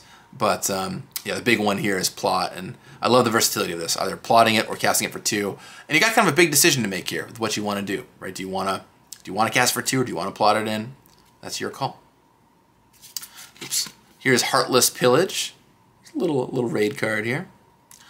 Oasis Gardener and foil and an island. And there's one of the bloods from Big. Here's the token that was made. By the way, here's a Secret Lair ad card, but most likely to bring back banding. Do you think they're going to do it? Do you think they're going to bring back banding? You let me know what you think in the comments down below. All right. Here's that Wingsmith again. Mind Raider, here's a new card. Just gives you a treasure if you have an Outlaw, so it really wants you to curve turn 2 Outlaw into turn 3 Mind Raider. So this is definitely for those more aggressive Outlaw decks. We'll have plenty of them. This is a card I've really enjoyed, the Dance of the Tumbleweeds, right? You can either pay 3 mana to just do your Rampant Growth. 3-mana Rampant Growth with upside is kind of a standard you'll see here. But late in the game, you can also do the second mode to make a huge creature. So Rampant Growth for 3 mana, sure, that's fine. Comes into play untapped even, so you can use it right away. But also, yeah, just late game being like, oh, I'll pay 6 to make a huge creature. Pretty solid. Just don't get it repulsed. That's going to feel bad. Fake Your Own Death, a nice reprint for this set. Makes your stuff come back. Here's a little trick, -1/-0 trick. Great for triggering crimes, right? Because you have something -1/-0, draw a card, just a simple little cantrip that triggers your crimes. It's also a second spell, so if you have an Outlaw, it gets even smaller. But even just as a fleeting distraction in this set, triggers crimes, could help you hit your second spell, whatever. Nice little cheap trick. I like cards like that. Holy cow! Here's a card you can cast on your opponent's turn and keep your cards that don't want you to cast spells on your own turn turned on. This card, nice. Holy cow. I know it's made a lot of people smile in saying the name. I like that when you commit crimes, this card gets loot counters. That's a lot of fun. But yeah, it's a mana rock. It lets you draw some cards. This is a nice little card draw engine if you're going to be a longer term game. Because you can only cast a bunch of removal spells, and then eventually you can draw some cards off of it, which is kind of nice. Here's a Desert Matters card. Once again, they're kind of sprinkled throughout. This one also is a card that searches you up a desert and then, you know, just gets bigger. So hopefully when you play this, you can make it a 2/3 pretty easily by finding that desert, putting it into your hand. But it's, you know, you can make this guy even bigger if you have enough deserts in your deck. Play it on turn 3 as a 3/4 if you want. Go nuts. Here's Miriam. This is the green-white mount signpost legend. And, yeah, both pumps up your mounts and gives them hexproof. Kind of solves the problem where you saddle your mount and then you attack and they kill it and you wasted both your attackers. Nope. This makes sure your mounts have hexproof so your opponent can't just do that. Keep in mind though, it applies even if you haven't mounted it this turn. So it's just true at all times on your turn. Your opponent's gonna have a tough time killing off your stuff. Oh, this is a really fun one. Lilia, Undefeated Slick Shot. A lot of fun decks to be made here. I've seen some people talk about this with split cards, right? You can cast a cheap split card and then play the expensive half of the split card later on, which is a lot of fun. But whenever you cast a multicolored instant or sorcery, you get to plot it as it resolves. So this is going to be a really fun commander to build around. I think people are going to have a blast with this one. Ooh, here's a card from Big that's going to make a, well, big impact. This crushes a lot of decks, especially in older formats that play a bunch of small creatures. But the flexibility of cycling it away if it's not good in the matchup, killing off all tokens, right? This blows up all tokens on the battlefield. It's not just creatures, it's all non-land permanents. So this card is going to see a lot of play, I predict. Get your pest controls. It's a great name for that card too. Here's a Void Slime, a nice classic from Dissension, all the way back here. A foil Razzle Dazzler. Now that is an appropriate foil. Lonely Arroyo. And this Human Cleric here. A little 2/1 Human Cleric. I think he goes with Outlaws Merriment. Is that right? Oh, and there's the plot reminder token, in case you were curious what that looks like. All right, on to the next boosty. Here we go. All right, Reach for the Sky, Consuming Ashes, seeing all these, seen most of the comments at this point. Not this Ambush Gigapede though, hiya! This reminds me of that card from Ikoria, the Leech, whatever that Leechy thing was called. Bonder Leech, maybe? I don't remember. But it's a big flash creature that shrinks one of their things. Yes, you can either kill off their thing and trade in combat, or, you know, just scare your opponent, frankly, with a huge ambushing Gigapede. I would not want a Gigapede to ambush me. Ooh, I love this kind of card. Mill 3 cards, get back a land. Oh, just makes your deck so much more consistent. Really nice. And if you don't hit, I love it does have this payout. We do talk about the variance on these cards sometimes, and we can't make them mill too many cards because it makes it a little too easy to just fill your graveyard, but I like the variance fixer of giving you a treasure in the instance that you miss here. Ooh, this is a really fun one with plot, right? This is deal 2 damage. It lets you draw a card pretty easily. So this is a really slick, I guess, pun not intended, but also happy about, really slick card. Here's the Rakish Crew. I love these lineup looks. There's a card like this in Streets of New Capenna too. It just, the vibe feels good in the art here. But yeah, this here's a card for your Outlaw deck, certainly. Little Outlaw Blood artist that makes you a mercenary on the way. Sort of like Bastion of Remembrance. Lava Spur Boots, of course, a take on Swiftfoot Boots. A boots that gives it ward 1, so it's a far cry from Hexproof or Shroud, but only costs 1 to play. And congrats, 1+1+0. The boots were indeed made for much more than walking. Bruce Tarl is here, yes. You can finally build your Ox deck. I know you've been waiting for this. I think probably more likely this will slot into all of your Changeling decks, so I know a lot of you will have fun with this. But yeah, he comes in. He exiles your cards. You make 2/2s. You can cast at the end of your next turn. Card Advantage Engine in red-white. I think this card is going to be a pretty exciting commander to build around, and also just a pretty strong card. So have fun with Bruce Tarl. I look forward to the true Oxen fans out there who do put like Pillarfield Ox in their deck, though. You're the real heroes. Savage Smash. Boom. Nice little red-green crime there. Spinewood's Paladin. Ooh, a foil Lush Oasis. That's really pretty, actually. Check that out. And then, oh, Tiny Bones. Tiny Bones art card. Very cool. All right, on to the next pack. All right, here's this Reckless Lackey. This is, I like cards that, you know, do something for you later on. Right? So this is a 1-drop, can come in, can attack early. It is a pirate, so it counts as an outlaw, which is pretty important when you're trying to curve out in the outlaw deck. But when you're out of stuff to do with your 1-mana 1/2, you just cash it in for a card. So I like these kind of things. Just help make sure that your cheap cards aren't dead later in the game, which is nice. This is a nice blue common. It's Jin's of Fool's Fall. 5-mana 4/3 flyer. Well, that's fine. But you can plot it, which just lets you then play it on the next turn. Unfortunate Accident, Gold Rush. Good to see you. Ooh, another one of these. We got the green-black one earlier, Bloom and Marsh, but now we got Inspiring Vantage. So slowly building out my set of Outlaws of Thunder Junction Fastlands. Owen Path Journey. So here's a big card that's been had some big discussion around it. So it features Loot and Jason Vraska in the art. That's one thing, but it also lets you go find 5 lands and get one every single turn. So you're gonna get one this turn guaranteed for sure, basically, unless your opponent is a jerk and blows this up at instant speed because it puts it into play at the end of your turn.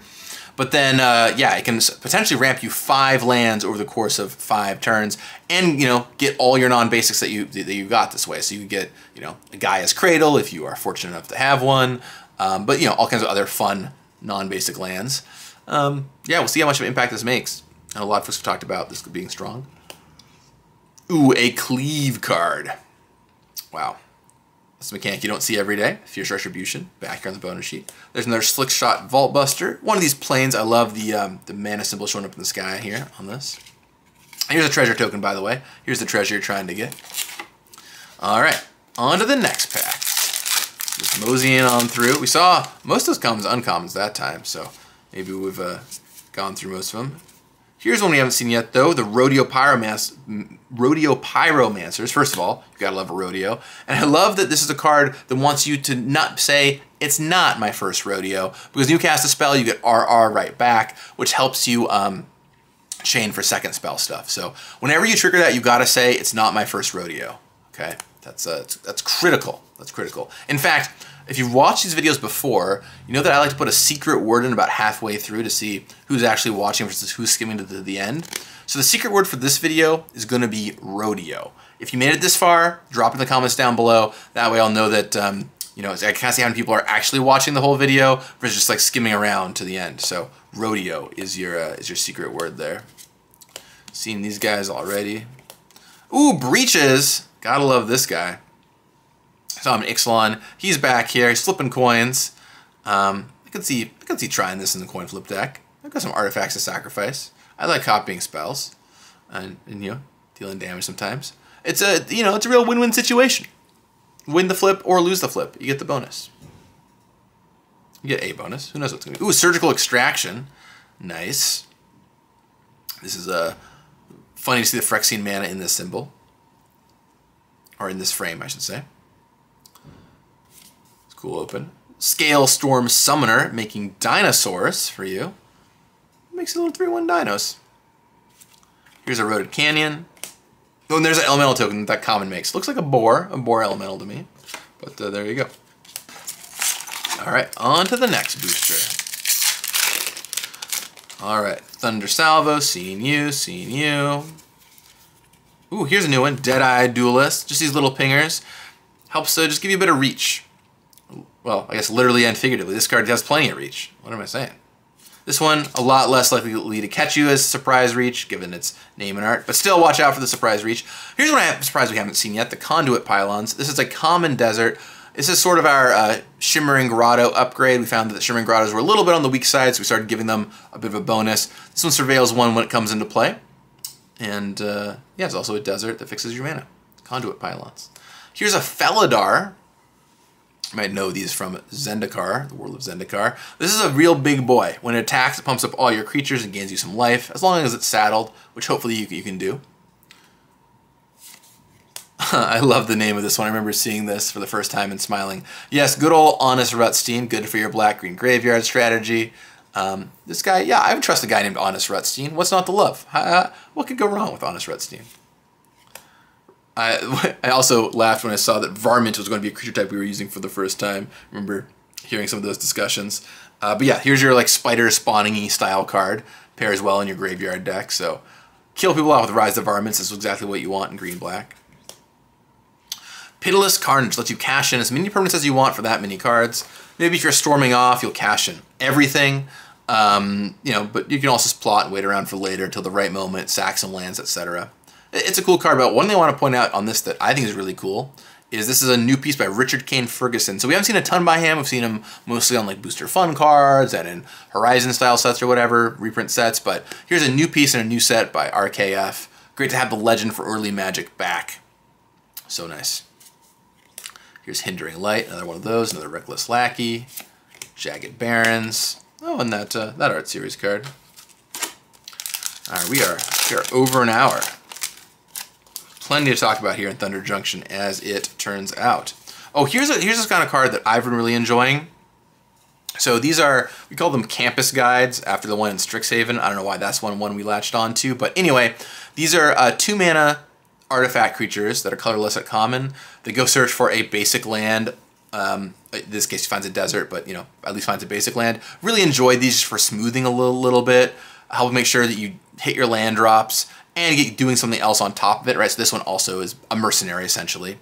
It's even got the type, and it can pump things at sorcery speed. So yeah, I've really enjoyed these guys, and I think you'll see a lot more of these in sets. They just are so good for smoothing things out. Because in limited, just when you get mana, mana screwed, it just sucks. And letting you have ways like land cycling, you've seen a lot more land cycling in sets too to help prevent that. It just makes the games more fun. Lets you go back and forth a bit. It's more that, there's a little bit of mana screw at least happening. We hear Sterling Supplier. Sorry, there, took a sip of water for a second. Been talking for over an hour. All right, here's the Sterling Supplier. That just gives you a little counter to another creature. 3/4 guy. Ooh, Bombs and Trains and Sabotage. A nice Breaches quote on this one. Yeah, just 3 mana, deal 4 damage to a creature. Can also blow up an artifact. So, yeah, 2-for-1 common. It's pretty easy to find some artifact poking around in this format, depending on who you're playing against. So, nice 2-for-1 common here. Very high pick and limited. Even maybe, probably not. But there's some world you could imagine this as a constructed shot too. Although 5 mana is a lot, so probably not. Probably not. Seeing these guys. Here's Cram, everyone's favorite partner. Well, not my favorite, but many people's favorite partner. Wanting to cast 2 spells in a turn, showing you what blue-red is trying to do with that double spell archetype. Cast 2 spells, he gets a bigger and you draw a card. Good with plot, good with all the cantrips, small stuff lying around. Here's another card that wants you to cast 2 spells in a turn, tapping things or stunning things. If they're already tapped. Tiny Bones joins up. Hey, here's another one of these fun guys. Same kind of structure as Rakdos is. When it comes into play, people discard cards, and then when legends come in, it just dings them for a little bit. Notably, you can target yourself on the first one. It does have the flexibility to let you discard if you want to. So if you have a synergy with this, lets you do that, reanimate something, whatever you got going on. Ooh, this is a card that's been much discussed, the Insatiable Avarice. Very good with Sholadred, because you can target, cast it and trigger Sholadred 3 times, on top of, also having Vampiric Tutor as a mode. So, yeah, BBB, target player draws 3, loses 3, very good with Sholadred, plus you get the, the Vampiric Tutor mode. Would not be surprised if this saw some play, especially in these blackish control decks. There's the Outlaws Merriment I mentioned earlier. I saw that 2 in Human Cleric. It's got Outlaw in the name, so great to have it back. Although I do find that it's funny that only one of these is an Outlaw, but it is the one that does a crime, so something there feels right in the world. There's one Outlaw being Merriment. Ooh, another one of these. Here's another Decisive Denial. Foil Island, gorgeous. Love that blue mana symbol hidden right there. Not that hidden, I guess. And then Ox. There's an Ox right there. Give that to Bruce Tarl. Bruce is ready for an Ox. Okay. Moving right along here. Take up the shield. Love this little combat trick here. +1/+1 lifelink indestructible. Just all the words you want in the right order. Seeing these guys. Oh, so one thing we were trying to do is when a format tends to be pretty fast, we look for ways to help even things out a little bit, like let you regain tempo. Because Magic is fun when you have comebacks. Oops. Magic is fun when you have comebacks. You want to be able to have comebacks happen in games. You don't want it to always be one-sided, so how do you create those comebacks? Well, having a bounce, a Mana War, or Aether Adept, depending on how old you are, or probably an even newer one. I don't know what's a newer one. Someone in the comments can tell me. That only hits tapped things, lets you create those comeback moments, right? So if you're on the aggressive, this card is not that good. It doesn't help you just Mana War their creature and tempo them out. But if they're attacking you, you can bounce their thing and try and stabilize, get back in the game with your 4/4. So these kind of effects, targeting, having cost reductions for targeting attacking creatures or bouncing tapped creatures is a nice little subtle game design way of doing just that. Oh, here's a nice one. You can plot this guy and deal 2 damage when you plot him. This is one I pretty seldom cast as a 3 mana 3/3 with reach. I love plotting this to deal the 2 damage and then get the 3/3 later. So another fun way you can use plot triggers. Here's another one of the blue-white signposts. Here's the other one, the non-legend one. This gives you 2/2s when you haven't cast spells from your hand. Same deal as the last one. You want to just, set up your time, plot some cards. And keep in mind, you can still cast cards from exile that are plotted, and that will let you still make your 2/2s. So, yeah, I had a lot of fun drafting that deck. It's very, very unique. Yeah, a boombox that blows up one of each of 3 different things. 3-for-1, it's a little expensive to activate. You're not going to play this all the time, but a good solution to some problems if your opponent's got them. a desert perhaps is an issue. Okay, here's one that was very controversial. Why? It's a 2-mana 2/2 in blue. We don't do a lot of those. That is something new. 2-mana 2/2 in blue with upside is kind of a forbidden stat line. But here it is. Archmage is new. Blue's finally doing it. It's not going to get it very often. You're not going to see it at common, really. But you know, the game has moved on a lot. We can give blue 2-mana 2/2s in the right instances. So here's one. It gets flashback 0 if it's saddled. So sort of like a riff on Snapcaster Mage. But the 2-mana 2/2 is the thing that, as a game designer, I get potentially interested in. Clear Shot is here, and Little Crime that makes that bites your opponent's creature. Foil Unscrupulous Contractor, Mountain. Oh, here's this 3/3 Angel token. Very cool looking. All right. I think we still have, like, I don't know, half the box left to go. So many packs. They're going to go faster now, probably, because we've seen a lot of these cards. If you are watching this video, you can look down to the bottom and see how much longer is left and see if I'm just very wrong about that. Sometimes I'm so off about how long these things will take. Here's Mirage Mesa. Just another easy desert comes into play. We've made a few cards like this, but it's also a desert. Right, we just took some lands that we know work and put the desert type on them in this set. So, right, that just lets your desert synergies work while still fixing your mana and all that good stuff. Here's that Stitcher again. Here is a Hollow Marauder, plays right into the graveyard strategy. Yeah, you get to make your opponents discard cards. One fun thing that we did in this set is normally we just write each opponent discards a card, right? That's how you would normally want to write this card. But in this set, you specifically want to target because of crimes. So there's a handful of cards that say things like any number of target opponents or whatever, so that the crimes get triggered off it. So Hollow Marauder can trigger all of your opponents, or sorry, rather target all of your opponents and hit all of them, unless you draw some cards. This card actually surprisingly reasonable in Commander if you're playing some black-green graveyard deck. If you cost this thing for 1 or 2 mana or whatever, you make all 3 of your opponents discard a card, and then if they don't discard a big one, you draw 3 cards. So yeah, 2 mana, 4/2 flyer, draw 3 cards. On your end, they all discard a card. Keep an eye on this one. Keep an eye on this one. It's a sleeper. Betrayal at the Vault. Yes, you get to have 1 creature deal damage equal to its power to 2 creatures. Little 2-for-1 instant speed. Nice little card there for 6 mana. Sheriff of Safe Passage. Just wants you to go wide. Once again, plot on turn 2. Hold up their partner until you have enough creatures in play. Ooh, there's a nice one. Jace is back here in this set. You see Jace transforming from Ashiok, which spoilers, I guess, if you haven't been following the story. You can't cast him. He does the Sarah Avenger thing where you can't cast him on the first few turns, but it is a 2-mana planeswalker. Really exciting stuff. One thing I think is fun about this card is you can't cast it during your first, second, or third turns of the game. But if you find a clever way to cast it on your opponent's first, second, or third turn, you can do it. So get clever, find a way to make that happen. I remember Aether Vialing in Sarah Avengers on turn 2 back in the day, or I guess turn 3. So there are some funny ways to do that. But yeah, you know, Vidal can ori it up. Leyline of Anticipation works with this, so that's kind of cool. But yeah, this is a very exciting card. Lets you loot, lets you plot cards from your hand to cast later on.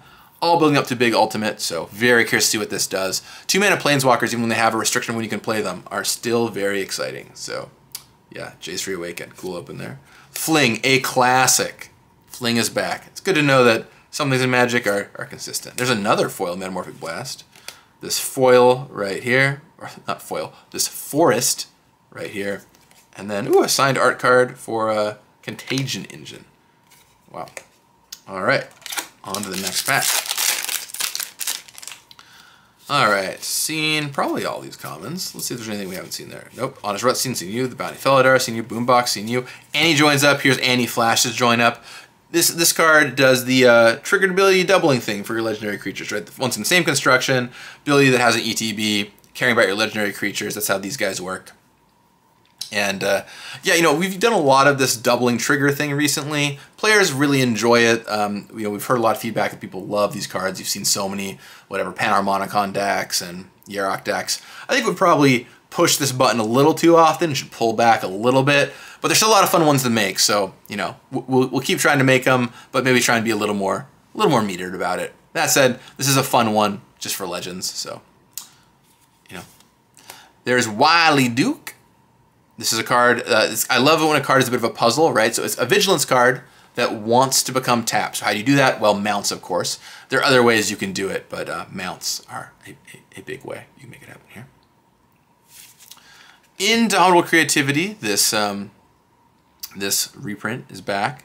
Play this one, but cheat some stuff into play. You know, always a good time. People doing this in older formats. Geralf the Flesh, right? Ooh, foil mythic rare. That's nice. Yeah, I remember drafting and getting smashed by this card. The zombies add up fast. So whenever you cast a spell during your turn other than your first spell, so your second, third, fourth, etc., all trigger this. So it's easy to set up with plot, easy to set up with cantrips. You make a 2/2 zombie. So you make tons of zombies, and then you get to, you know, the zombies all get bigger for every other zombie that came in. So yeah, you basically want to storm combo people out with this. And I have gotten stormed out in limited. So, oh, and there's the map from Big. Fun. It's cool to have the big tokens in here. You see, just, you know, every now and then you're like, oh, what's this blood doing here? What's this map doing here? That's a bit of an extra like mystery. Ooh, I wonder what card that connects to. You know. Here's this Gila Courser. Love a little impulse. I love, you know, saddle is such a fun little like question of, okay, is it good to not attack with my other creature to get the bonus out of this? I know for me, I love drawing cards too much. I'm gonna saddle this thing up all the time. It all even bottles till your next turn, so if you can't play it this turn, don't sweat it. You can wait and play it next turn. Congregation Gryff, here is a mount. So if for your green-white deck, right, that cares about mounts. So this is a nice one to have. Get some flying in there. It's a big life linker. So if you saddle it up, or a small life linker if you don't. Here's this Intrepid Stable Master. So this is a nice one. It's a mana elf that gives you 2 mana for mounts and vehicles. So once again, it goes in that green-white mounts deck and can turbo into some big guys quickly. Watch out for the reach though. Secret reach card on this one. Mage Bane Lizard. Tells your opponent not to cast too many spells. You know, it's good to have counteracting stuff in the format when your opponent is, you know, plotting and cast 2 spells in a turn away or whatever. So this just says hold up a little bit. It's just a nice sideboard card, really. It's a good anti-storm card, if that's your vibe. Ooh, here's a nice one. This, yeah, this reminds me of, I don't know, like a Siege Gang Commandery or whatever style card. You put this in, it gives all your other outlaws haste, and it makes 2 mercenaries that have haste right away. So it, you know, can attack as a 4/4, or if you have, you know, other things you want to pump up, you can pump there. Yeah, this is a nice card for the Outlaws here. I have lost this card in limited too. Oh, memories. Endless Detour. Love the art. The art on these Prosperity postcards is so cool. Ooh, another round. This is a fun one. You have to basically blink a creature or X creatures X times. So you get to blink as many creatures as you want X times. So for 5 mana, you can blink all your creatures 1 time, sure. Or sorry, for 3 mana, you get to blink all your creatures 1 time. For 5 mana, you can blink them all twice. 7 mana, blink them all 3 times, and so on. So get those ETB effects ready. Yeah, I remember this one went through a lot of iteration to try and get the numbers right and to, you know, get all the discussions around this card right, but it's really fun. I love a good ETB effect. Get a forest and a treasure. Fun to just double those up. I love when you know that you have cards like that. It's like, wow, we've been making Magic cards for a long time. We haven't made this card that lets you flicker things a bunch of times repeatedly like that. Here's Trained Arcs. I haven't seen this one yet. 2 mana, 3/1, first strike while saddled. Just a nice little cheap card for your mount deck as you're building it out. This card, I love cards that tutor things into your graveyard because it just opens your mind to the possibilities of what you could do with it. Of course, it comes with itself. You can tutor for a creature, put it into your graveyard, and bring it right back. This does not target, so make it happen right away. But there's something fun about just the idea of casting this, buried aliving a creature. It's probably because I love buried alive is the reason, and then reanimating it somehow. So yeah, reanimate your bomb too. You know, whatever you want to do with this lively dirge. Plus you get keys in the artwork. Here's your uncommon for the black-green deck on top of the Honest Rutstein, who we all trust very much. Gets one thing back to the battlefield, 1 thing back to your hand for 5 mana. Here's the card that actually combos. These go right together, right? Lively Dirge plus Badlands Revival. Tutor a card into your graveyard and then bring it back. Your opponent will die to your huge bomb. What's not to love? Double strike while you committed a crime. Yeah, you gotta love that. Fencing Ace. Watch out. This can hit your opponent for 4 right away. Or bigger if you're pumping it up. Oh, we got Vraska joining up. We almost got the full game. We got Tiny Bones, we got Annie-Flash, we got Rakdos. Here's Vraska. Puts a death touch counter, just a little returning of the counter mechanic. Lead designer Dave Humphries pioneered that in Ikoria, so fun to have that back here. And then, yeah, lets you draw cards when you hit people with your legends.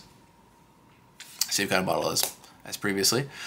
Journey to Nowhere, cool reprint crime here. Foil Mirage Mesa, Lush Oasis. Ooh, there's that clue. I love the hand sticking out there with the envelope. All right, on to the next pack. I don't know, I'm eyeballing it. There's probably maybe around 10 boosters left. I don't know the actual number, but let's say 10. Plus or minus a couple. Okay. Seeing all these boys. Oh, except for this Blood Hustler. This guy gets bigger as you commit crimes, so once again, card for your crime deck. And it's self-enabling, right? You can pay 4 mana to trigger it. Notably, it triggers only once each turn, but you can trigger on your turn and their turn, so you can do this on your turn and do it on their turn if you have enough mana. So, lets you just give you a mana sink late. We're always looking for ways to put mana sinks into sets, right? Like, if the game goes long, what can you do with your mana? And so, little stuff like this goes a long way. Plus, this also triggers crimes for all your other cards, so it just makes sure you have a consistent crime source in play, which is important if you're trying to, you know, steal things.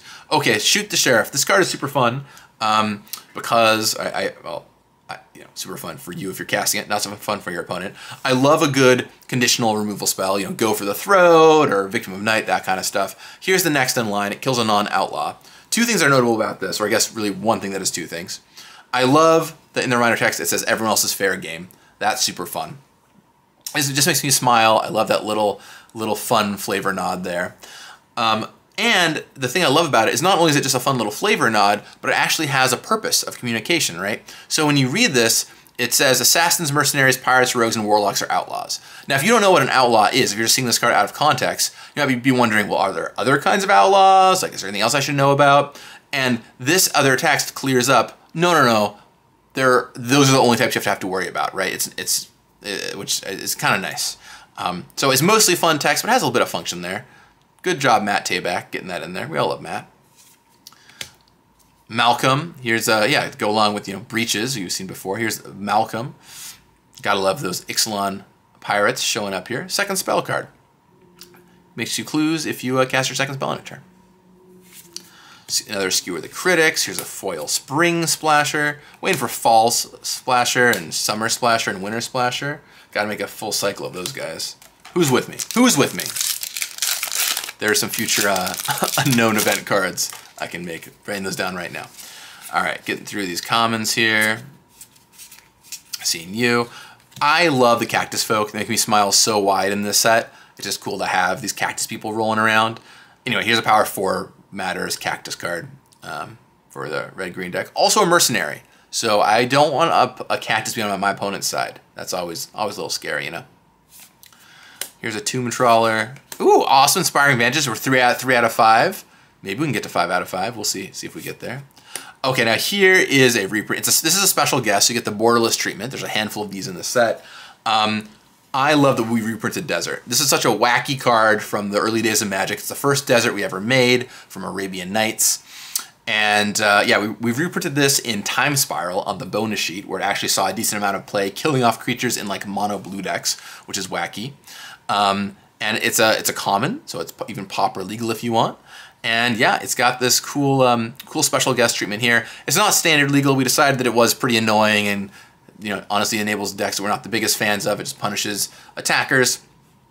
So not standard legal as a special guest, but it's a cool throwback reprint and a fun open. Cool to see the borderless card show up here. So nice to get that Desert. Very cool. Clear Shot. Got here Prickly Pear. And there's a Slick Sequence right there for you. I love the art on Slick Sequence. Seeing it on this art card especially. Oh, it's such a great piece. The motion they capture in this piece, it's really good. I remember using that in a lot of presentations internally. Not me, I didn't use it in presentations, I just saw presentations with it in it. Wow, common, we haven't seen it. Here it is, Vermicious Varmint, a creature dash varmint. It's not just for tokens. A nice little 2/2 Vig that can also blow up their artifact or enchantment. Good way to deal with all those Oblivion Rings or similar. Another common we haven't seen yet, the Nezumi Linkbreaker. A 1-mana 1/1 that when it dies turns into a mercenary. Your classic kind of like Doom Traveler style card. Good for if you're stacking stuff. Sees the Secrets, only seen you in foil so far. So nice to have that here. Reckless Lackey. Seen the rest of these guys though. Here's one. It's a slow blink along with killing off a creature. So it's kind of a unique condition here, and you can combine these two things, of course, to get something out of the way and then blow up a creature if you get rid of the things that have a greater power than it. So just a little bit of flexibility. Love that these spree cards are so flexible. Oh, this one I've had so much fun with playing Unlimited. I think it even has potential otherwise, right? You look at your top 3, and you get to plot one of them and draw the other 2. So that means even if Emrakul's in your top 3 cards, you can just cast it for free the next turn. I really anticipate some folks trying to build some pretty goofy combo decks with this, where you tutor a card to the top, perhaps even with the Vampiric Tutor Avarice card, and then plot something ridiculous. I look forward to seeing what people do with it. Sounds fun. This card can make treasure, stash some treasure, weird kind of mana ramp, mana fixing, color fixing. Also just 2 mana 2/2 to boot. And it's an outlaw, so it gets the job done, this treasure dredger. Gotta watch out for the creature types here, all kinds of cool ones. Oh, it's Fibblethip, there he is. This is fun, yeah, so you can just plot your top card, which is a lot of fun. Yeah, this is a silly one, lets you plot cards and kind of churn through your deck. I remember playing this in Limited and just getting tons of value with it, which was fun. Probably a fun commander to build around too. And it kind of had infinite card advantage engine and constructed. The Ward 2 helps keep it in play, so that's something nice. Fierce Retribution, Drover Grizzly, Soured Springs, and that's the L for that pack. On to the next booster here. All right, going through the commons. Seen all these guys. Here's this Prosperity Tycoon. Good for your white-black deck wants to sacrifice some tokens, sacrifice some stuff. Get this 4/2 that is tough to kill off. Also makes Mercenary when it comes in, so you can go wide with it. Always a nice little thing. This is the card that I anticipate people will build some weird sideways decks with. You know, if your draft goes well and you get like 3 of these, or I don't know what goes well, but you draft some wacky deck where you get like 3 of these, you curve this into another one of these, you start committing crimes, you mill your opponent out. It's gonna happen. I'm sorry, Voxy. You're gonna get milled out by this Ruin Crab impersonator. It's a Homerid, so don't do that every day either. Even the Homerids have made it in here to Thunder Junction. It's pretty funny. This town ain't big enough. What a great name. Gotta have a card called this in the set. You kidding me? And yeah, you get to bounce either 2 of their things for 5 mana, or you just basically play Runaway Together, right? It costs 3 less if you target your own thing. So good flexibility. It's a Runaway Together that gets played in a little more often than that card does. Ooh, Concealed Courtyard. We got the white-black one. We're just 1 away. What's the one that we're missing? The blue-red one? Spire Bluff Canal, I think. All right, see if we can get the last one in this box. Humiliate. All right, got one of those. Stop Cold and Foil, a Swamp, and this Frontier Seeker. All right, will I get? I guess now I'm really rooting for it. I'm really rooting to get the blue-red one. Spire Bluff Canal, here we go. Hope I didn't already open it and forgot about it. That'd be embarrassing. I don't think I did, though. All right, here's another one of these. Oh, we saw you already. Scalestorm Summoner. It's Entertainer that pumps up stuff that entered this turn. Good on its own. All right, you can just play this card and pay 1 mana to add counters to things that you play. Basically everything has kicker 1, kind of put a counter on it, but also good with plot once again. You can plot stuff off to the side, play it, and then do this. Use all the mana free. Affinity for Outlaws. So Affinity is another mechanic we've decided is just okay to use now, right? Instead of writing the spell costs 1 less without the mechanic, let's just write the mechanic. Players can learn it. And so Affinity for Outlaws is a weird little one-off you'll find here on this card. Ooh, here's one that is really fun. So it is a Time Twister, right? So you get to shuffle your hand back in and draw 7. But normally the problem with Time Twister, these kind of cards, is your opponent gets first use out of the cards because your mana's not untapped. But with this one, you can plot it, cast it next turn, and you get first crack the cards, which is nice. One other small thing I'll call out is the May. What we found is in Commander, these Time Twister effects were pretty annoying, both at some players didn't want to lose their hands, but also people play like with, you know, whatever, forced draw, you take a damage kind of card. And to just not power those cards up, Hull Breacher, I guess, is one that we had to ban as an example of this. To not power those cards up, now you may get to do it, right? So if your opponent is playing a deck that's full of mean things when you draw cards, you don't have to do it. If your hand is sweet, you don't have to do it, but you can if you want to. It's a nice little quality of life thing.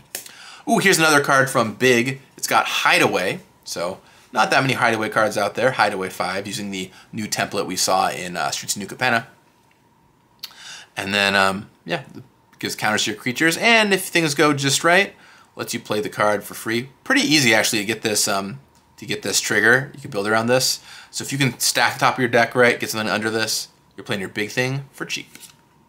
Tyrant Scorn, cool little card there on the bonus sheet. Foil Ambush Gigapede, scary, gotta skip past that. Here's what those Varmint tokens look like. You don't have to deal with those. All right, I think 1, 2, 3, maybe 5 packs left. I think that's what we got. 5 packs, or 6 including this one. All right, let's see if we can find that Blue-Red Spiral Bluff Canal. All right, Take for a Ride. Oh, this one is brutal. So this is Active Treason, which is another effect we've mostly moved to uncommon now. The reason is they were just so strong when you comboed them with sacrifice effects, and they weren't that fun when you were doing that a ton, as we saw in Adventures in the Forgotten Realm. So now these are more uncommon with upside, because the common ones basically didn't get played unless they were being played in frustrated ways. Now we can give them cool upsides, and what a heck of an upside this is. This lets you basically play it as Ray of Command if you committed a crime this turn. So yes, you commit a crime on their turn, which it can be tricky to do, but when you pull it off, it's brutal, right? They attack you with their creatures, you steal their creature and block with their creature and then maybe trade them off. Woof. Yeah, this card, I crushed people with it, I got crushed by it. Pick this card if you can have a way to commit crimes on their turns, it's good. Ooh, make X Mercenaries. This is a nice gold uncommon too. Create X tokens is, lets you build up your army, and they are all these mercenaries that can pump your stuff up. So pretty solid red-white card for your mercenary deck. Demonic Ruckus. This is a nice one to plot on the first turn, so it just doesn't cost you any mana to do later, which is cool. One thing to call out that is not necessarily obvious is you can, Auras do target, so you can always play this on your opponent's card, opponent's permanent, to trigger your crimes if you need to. So if in a pinch, you can do that, especially if the card's going to die anyway, if you're going to cast a removal spell on it or something on a future turn. Ideally, of course, you cast it on your own stuff, but just a good little thing to know there. Ooh, Laughing Jasper Flint makes everything mercenaries. So you can finally, after all these years, to have some mercenary typo mattering. It doesn't impact your library, unfortunately, so you can't tutor them up, which would be really sick if you could, but alas, I guess that part of the mercenaries will have to wait till another day. It wasn't very strong anyway. But yeah, here's an Outlaw Matters card for red-black. Oh, Memory Vessel. This is like a new memory jar. Basically, it's memory jar, but it ensures your opponent will get a crack at it. This card scares me. So yeah, you can do some pretty wild, busted things with this card. It is red, so you have to be playing red to play it, as opposed to memory jar. But yeah, this is a heck of a card. Memory jar was instantly banned, emergency banned. The emergency bannings happened because of it for a reason. So this is a really exciting one to play with. I'm glad we are giving players some wild tools like this. I've been assured that a lot of things were tried with this card. And we'll see what happens, see what y'all can do with it. It's a pretty wacky card. Ooh, Pariah. Once again, an old school reprint. Yeah, back here on this sheet. Foil Crown, a Mountain, and a Zombie Rogue. I know, the Memory Jar card is just so exciting to me. It's like, I remember seeing Memory Jar for the first time, hearing about it, having my mind blown. And I think that now it's back. There's a reason we do cards like that, right? And I think it was wise to try something like that out, because it just gets people so excited and their minds percolating, even if it's not actually that cracked these days. So we'll see. We'll see how it does. I know I'm curious for some wacky stuff to happen. Okay, here's a bunch of cards we've seen already, including Vial Smasher, seen this Outcaster. Map the Frontier. This is just 4 mana explosive veggies, but also can get deserts. So you can go find like your Bounce Land desert, for example. Some of the pinging deserts you can deal 2 with this. Bam, bam. Trigger your crimes if you want to. So that's kind of nice. Commit 2 crimes. There's Geralf again. This card is, yeah, really brutal to play against. Oh, nice. One of my faves, Cruel Ultimatum. I mentioned this earlier.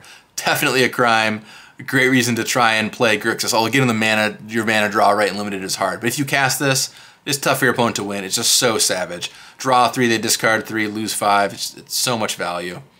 One of my favorite cards. Cruel Ultimatum. Sweet. There's the Hollow Marauder. Hollow there. Soured Springs. And Bruce Tarl on an art card. All right, I think this is the 4th pack from the end.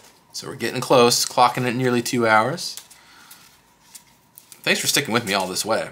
Ooh, Canyon Crab, a little crabby. So here's another one. If you haven't cast a spell this turn, you get to loot. So yeah, just you can take the turn off. You can loot if you want to, and it does have this activated ability. So if you want to take the turn off, you can hit him for 4 or something instead, you know? Also, this deck just needs defensive cards because you don't want to get run over, so Canyon Crab is nice in that respect. Here's Jolene. Here's this ranch that lets you cast your mounts. Helps you find your mounts a little bit. The last ability is a lot of words to, you know, look at your top card and put a mount into your hand, but the secret part of it is it also basically lets you scry one, right? Because if you don't want it, if you don't take the mount, you can put it on the bottom. So you can also read this as 3-tap scry one. If it's a mount, you get to draw it, which is pretty darn nice. Untapped Desert fixes your mana for mounts and lets you scry and sometimes even draw a card if you do it right. So nice one for your green-white mount deck. Untaps a bunch of creatures, gives them double strike. Nice little combat trick here. You easily just blow up someone's attack with this, crush them. And it's got the flavor text, release the cows. So really, what's not to love there? Ooh, one last job. This is a fun little reanimation card. You can reanimate a lot of stuff with this. So yeah, this is you pay 5 to get back a creature. Okay, that's not the best, but pay 6, get back a creature and an aura attached to it. Ooh, okay, that's getting exciting. And if you get all 3 modes, that's a good old 3 for 1. So yeah, cool card here. A little reanimation in white.